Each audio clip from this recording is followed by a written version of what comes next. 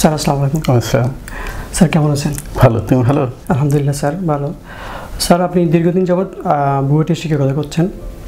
Sir আমরা সেই আলোকে কিছু প্রশ্ন করব আপনাকে।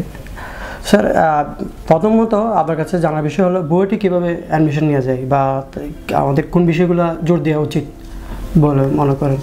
ধন্যবাদ তোমাকে। বুয়েটে এখন আমাদের যে ভর্তি পদ্ধতি সেখানে হচ্ছে পদার্থবিজ্ঞান, গণিত এবং রসায়ন, এই তিনটা সাবজেক্টে 600 মার্কসের পরীক্ষা হয়। প্রতিটা সাবজেক্ট হচ্ছে 200 করে, তিনটা সাবজেক্ট, এতে 600 মার্কসের পরীক্ষা হয়।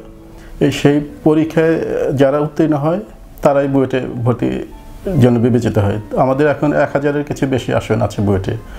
তবে সবাইকে যে বুয়েটে পড়তে হবে তা কিন্তু নয়, মানে যারা বুয়েটে পড়ার সুযোগ পাবে না তাদেরও হতাশার কিছু নেই, কারণ আমাদের দেশে কিন্তু আরও অনেক বিশ্ববিদ্যালয় গড়ে উঠেছে যেখানে ইঞ্জিনিয়ারিং পড়ানো হয়, ইঞ্জিনিয়ারিং ডিগ্রি দেওয়া হয়।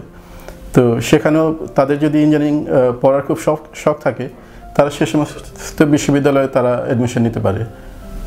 স্যার আপনার কাছে জানতে চাই বুয়েট ছাড়াও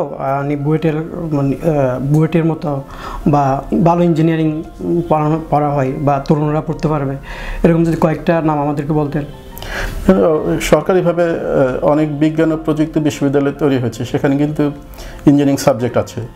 তারপর যেগুলো আমাদের বুয়েটের বাইরেও চুয়েট, কুয়েট, ডুয়েট, রুয়েট, যেগুলো হচ্ছে আমি যদি পুরো এটা বলি যে Rajshahi university of engineering and technology, Khulna university of engineering and technology, Chittagong university of engineering technology, Dhaka university of engineering technology, সেখানেও কিন্তু ইঞ্জিনিয়ারিং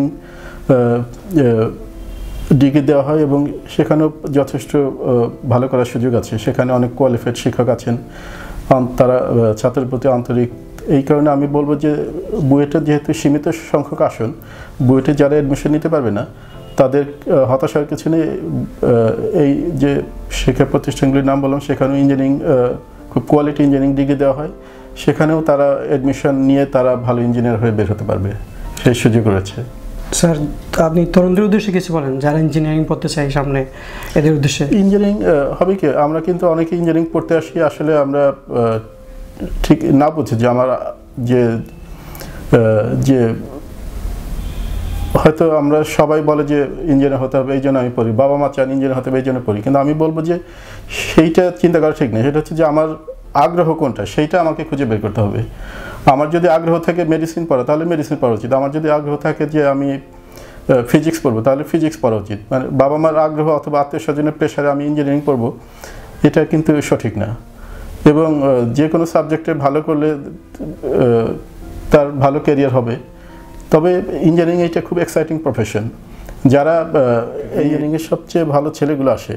কিন্তু আমরা যদি বাংলাদেশের বাইরে দেখি, ইভেন দক্ষিণ এশিয়ার বাইরে যদি দেখি, সেখানে কিন্তু সব ভালো ছাত্র তারা যে ইঞ্জিনিয়ারিং পড়ে তা কিন্তু না। কাজে এটাও আমি মনে করি এটা চেঞ্জ হওয়া দরকার। মানে আমাকে ভালো ছাত্র হয়েছে ইঞ্জিনিয়ারিং ভর্তি হতেই হবে এমন কোনো কথা নেই। অসংখ্য সাবজেক্ট আছে যেখানে অনেক ভালো করার সুযোগ আছে। কাজে এই মিথটা চেঞ্জ করা দরকার যে আমি ভালো ছাত্র আমাকে অবশ্যই ইঞ্জিনিয়ার হতে হবে, এইটা কিন্তু মানে কোনো এটা সঠিক না। মানে আমার যদি আগ্রহ থাকে আমি ইঞ্জিনিয়ারিং পড়বো, আমার ভালো যদি আগ্রহ থাকে লিটারেচারে আমি লিটারেচার পড়বো, আমি বাংলা লিটারেচার পড়তে পারি, ইংরেজি লিটারেচার পড়তে পারি। আমার যদি আগ্রহ থাকে যে রসায়নে আমার খুব আগ্রহ তাহলে আমার রসায়ন পড়া উচিত। আমি জোর করে আমি ইঞ্জিনিয়ারিং পড়বো এটা সঠিক না। তোমাদেরকে একটা বলি, আমাদের সাথে আমাদের এক বন্ধু ছিল, সে ঢাকা বোর্ডের ইন্টারমিডিয়েটে ফার্স্ট হয়েছিল। সে কিন্তু তার বাবা মায়ের প্রেশারে সে বুয়েটে এসেছে কম্পিউটার ইঞ্জিনিয়ারিং পড়তে, কিন্তু তার ইচ্ছা ছিল সবসময় ফিজিক্স পড়া। সে বুয়েটের ডিগ্রি নেওয়ার পরে যে ঢাকা বিশ্ববিদ্যালয়ে ফিজিক্সে মাস্টার্সে ভর্তি হয়েছে, সেখানে আমেরিকাতে আছে, খুব ভালো করছে। এই যে দেখো তাকে চাপিয়ে দেওয়া হয়েছে ইঞ্জিনিয়ারিং পড়ার জন্য, কিন্তু সে কিন্তু এটা এনজয় করেনি, তার ইন্টারেস্ট ছিল হচ্ছে ফিজিক্সে পড়ার। কাজে এই মিথটা চেঞ্জ করা দরকার যে আমাকে ইঞ্জিনিয়ারিং পড়তেই হবে বা আমাকে বাবা মার প্রেশারে হোক বা আত্মীয় স্বজনের প্রেশারে হোক ইঞ্জিনিয়ারিং পড়তেই হবে, এই ধারণাটা বোধহয় সঠিক না। আমার ব্যক্তিগত অভিমত হচ্ছে আমার যে ফিল্ডে আগ্রহ সেই সাবজেক্টে পড়া উচিত, তাহলেই ভালো করা সম্ভব। আর আমার ইঞ্জিনিয়ারিং আগ্রহ নাই, আমি পড়তে আসলাম, তাহলে কিন্তু বুয়েটে বা ইঞ্জিনিয়ারিং বিশ্ববিদ্যালয়ে যারা পড়তে আসে সবাই যে তার ভালো ক্যারিয়ার হয় তা কিন্তু নয়। কারণ অনেকে দেখা যায় তার এই পড়তে এসে দেখা যায় না এটা তার ফিল্ড না, তো এটা তার আগ্রহ, সে পাচ্ছে না, অথচ তখন তার অন্যদিকে যাওয়ার সুযোগ থাকে না। এই কারণে আমি বলবো যারা ভর্তি হবে তাদেরকে আগে নিজের আগ্রহ কোনটা সেটা খুঁজে বের করা এবং সেইভাবে তার সিদ্ধান্ত নেওয়া উচিত যে সে কোন বিষয়ে পড়বে।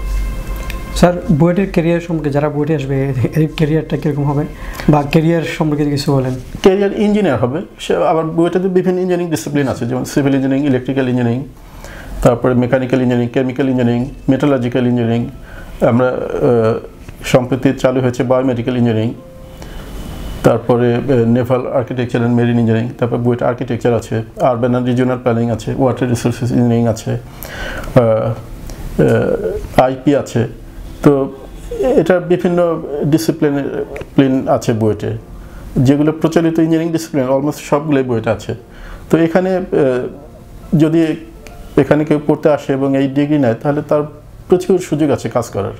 তার ক্যারিয়ার নিয়ে আমি বলবো যে তাকে দুশ্চিন্তার কোনো সুযোগ নেই, কারণ প্রচুর জব অপরচুনিটি এবং প্রচুর কাজ করার সুযোগ আছে দেশে এবং দেশের বাইরে। যারা পাশ করে যায় তাদের অধিকাংশই দেশের বাইরে চলে যায়। এটা একটা কারণ হচ্ছে যে দেশের বাইরে সুযোগ অনেক বেশি, তাদের স্যালারি বেশি। তুমি যদি দেখো যে পৃথিবীর সেরা ধনী যারা, তাদের অনেকেই কিন্তু কম্পিউটার ইঞ্জিনিয়ার, প্রোগ্রামার। তুমি বিল গেটসের কথা বলো, মার্ক জুকারবার্গের কথা বলো, এরা কিন্তু সবাই কিন্তু প্রোগ্রামার। তো তাদের ওই রকম সুযোগ আছে যেটা আমাদের বাংলাদেশে হয়তো ওই রকম সুযোগ নাই। এই জন্য অনেকে চায় যে দেশে বাইরে চলে যেতে। তবে দেশে এখন কিন্তু অনেকের দেশে ফিরেও অনেকে কাজ করছে, বিভিন্ন এন্টারপ্রেনারশিপ ডেভেলপ করছে, তারা নতুন নতুন কোম্পানি খুলছে, বিশেষ করে আইটি সেক্টরে। এবং অন্যান্য সেক্টরের কথা যদি বলি, যে সিভিল ইঞ্জিনিয়ারিং বা ইলেকট্রিক্যাল ইঞ্জিনিয়ারিং, সেখানে কিন্তু বাংলাদেশে এখন প্রচুর সুযোগ কাজ করার। কারণ বাংলাদেশের ইকোনমি হচ্ছে এখন গ্রোয়িং ইকোনমি। তুমি যদি দেখো আমাদের জিডিপি গ্রোথ হচ্ছে 7% উপরে, যেখানে ইউরোপে আমেরিকায় হয়তো খুব কম, 1%, 2%।